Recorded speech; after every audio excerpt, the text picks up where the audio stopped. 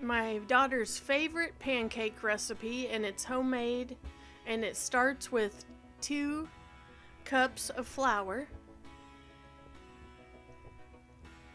and she eats every pancake I ever make of these buttermilk pancakes, so you must try them. Next, you'll need 3 tablespoons of sugar.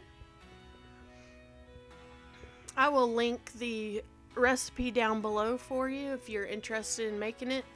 This is another way I like to create. I like to bake. I like to just do fun things like this. Next is 2 teaspoons of baking soda. With your whisk, you'll want to whisk your ingredients right here. I am going to do some type of vlogmas this year, and I might throw in some baking videos, so this is just a little sneak peek. Now you're onto your wet ingredients, which is 2 1/4 cup of buttermilk into a separate bowl. I am very much about exact measurements, and that is true with baking as well. Every ingredient is a measurement on purpose, so measure everything out and it will taste amazing. We thrifted this mixer and I love it. Next is 2 large eggs at room temperature. And I never once get a shell in my bowl. I just like to watch videos like this. It's calming. Next is 1 teaspoon of vanilla.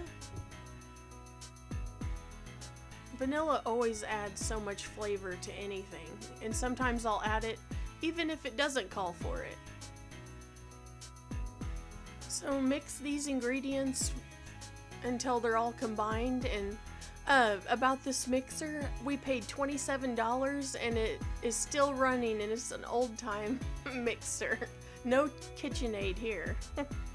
But anyway, back to the ingredients. You'll need 4 tablespoons of butter. Now you can choose unsalted butter, or you can choose salted, which I did, and I melted it. And then I will leave out the salt ingredient in this because I use salted butter. Slowly drizzle butter into your wet ingredients here, slowly mixing the melted butter.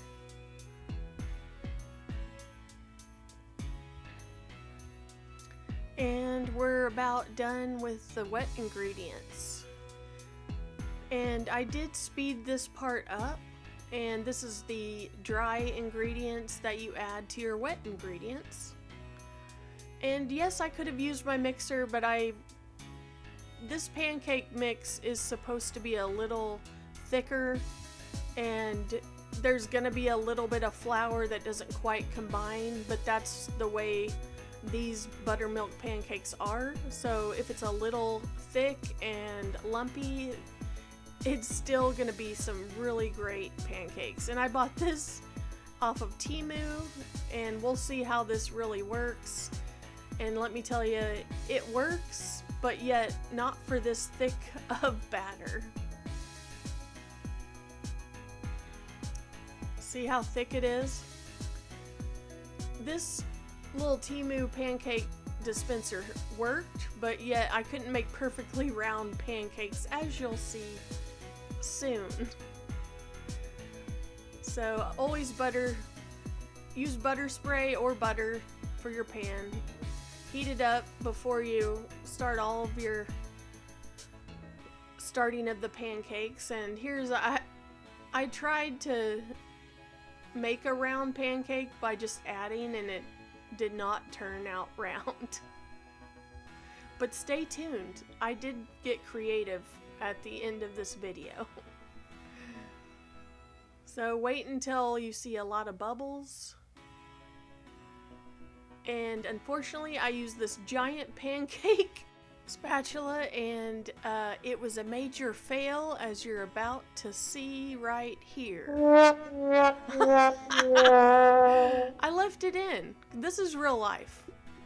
I don't make perfect pancakes all the time, as you'll be able to see. And this dispenser does not make perfectly round ones if your batter is this thick. But let me tell you, it's not always about looks, it's about taste for me. I think I didn't destroy this one. And when I flip it over, it almost looked like, you'll see, it looks like a flower almost with all the little circles and the... So yeah, I have a flour pancake. See how thick it is? It's not the best dispenser for pancake batter this thick, but it is what it is. This time I was making a little bit bigger, but yeah, again, the shape. I hope you are enjoying this video. If you are, give me a like and subscribe down below. And this one also turned out to look like a pancake rose almost. Unintentional accidents turn into creative things for me. Going a little faster now. I did 3 smaller ones. Sometimes my daughter likes the littler pancakes. Speeding up.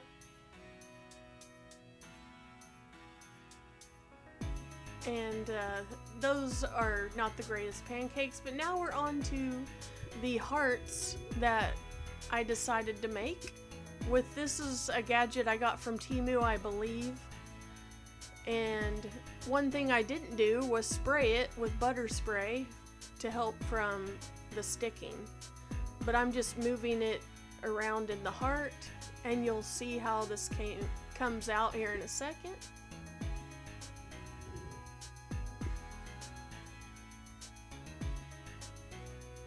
I was scared. I pulled it up, and then, yeah, you could see what happened. I think I put too much batter in, and I didn't spray the heart. But it still turned out to be a heart on that bottom side. So I do a little fixing, obviously, for these hearts. Next time I did spray the heart.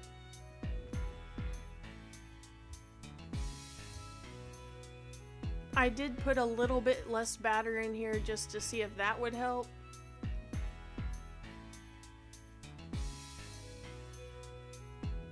Here is my second attempt of the heart.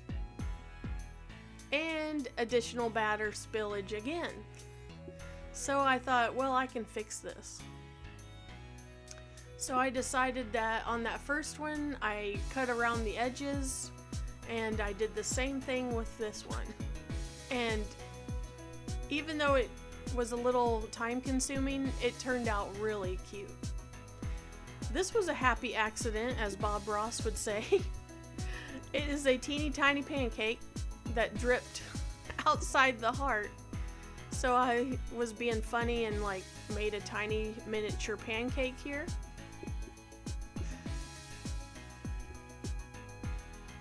It is that tiny. I pulled out my tiny spatula from Dollar Tree. I am sorry. I can be funny sometimes. I can't help it. So now this is the 3rd try, and it's even worse. But you can still see the shape, and I cut them, and they turned out so cute. I hope you enjoyed this video of my homemade pancakes, and if you did, give me a thumbs up, like, subscribe. Let me know if you're gonna make these, and until next video, I'll talk to you soon. Bye for now.